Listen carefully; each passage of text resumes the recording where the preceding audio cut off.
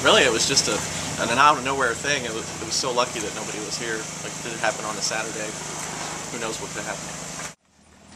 It was just me, my father, that were actually on a boat, and then another guy from Sea Dock was in his truck, and he said he felt his truck shaking that the wind hit so hard. And he was a little closer out towards here, and I think the farther you got towards the breakwater, the worse the wind got as far as the gust of wind, because none of the docks down there really damaged anywhere close to that. Basically, it was just a normal Missouri day, and a little bit of clouds, a little bit of rain, and through the course of about 20 minutes, it went from lightning and normal rain to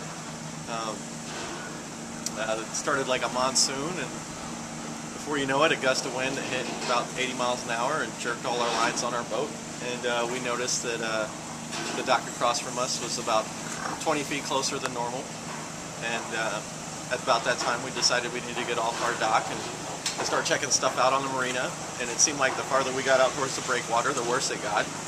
and it was just a localized microburst first as far as we could tell. It capsized one dock and broke 3 others loose, and we were out here till 3 in the morning gathering up the 5 boats that broke loose.